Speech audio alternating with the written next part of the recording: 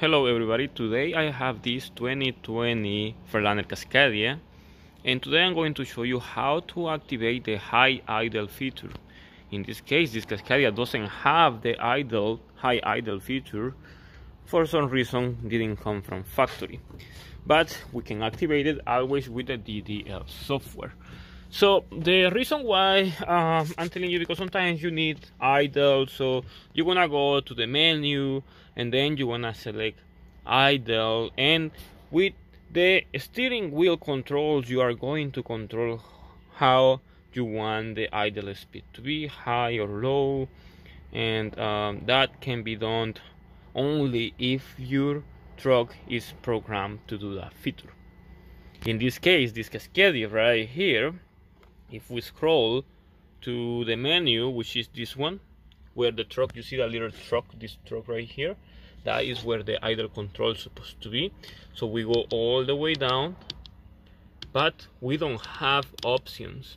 See, we don't have the option for vehicle, engine speed in idle. So today I'm going to show you that.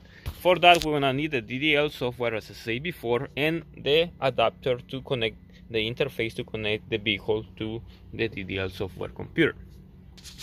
Keep in mind that this programming can be only done with a DDL software that has the highest level of programming. If you have a DDL software that doesn't have the highest levels of programming, you won't be able to do it, because the settings are a little different versus the old type of Cascadias. In this case, you can see this is a 126 Cascadia, so that's the reason why I say. For 125 Cascadias is completely different. For the older Cascadias, from 2011 to 2016 and 17, there is on 18 still.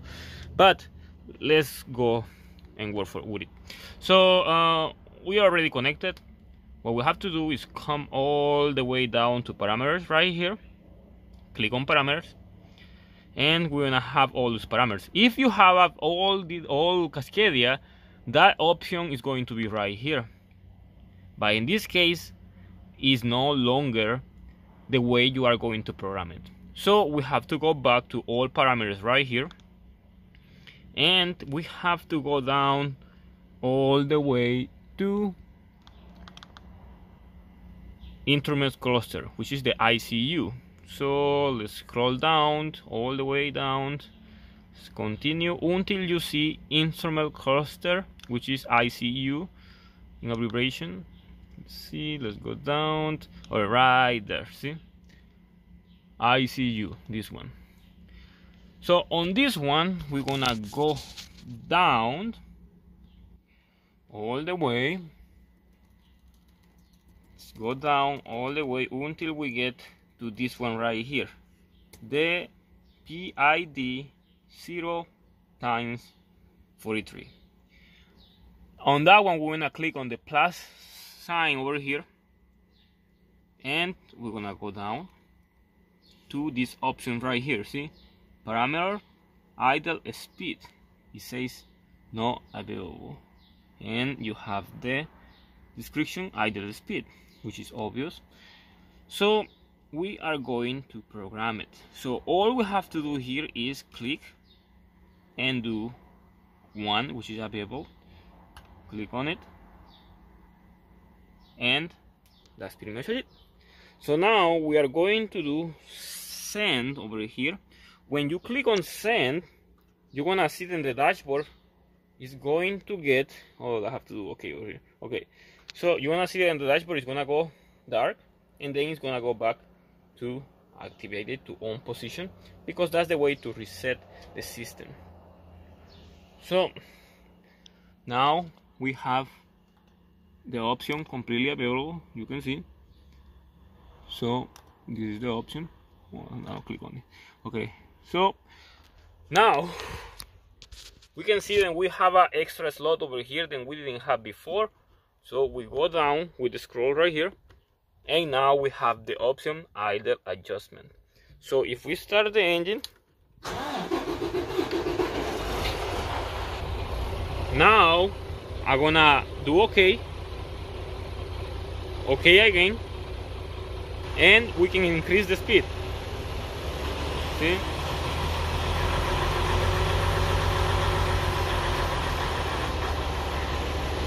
So that is the way you are going to activate this option.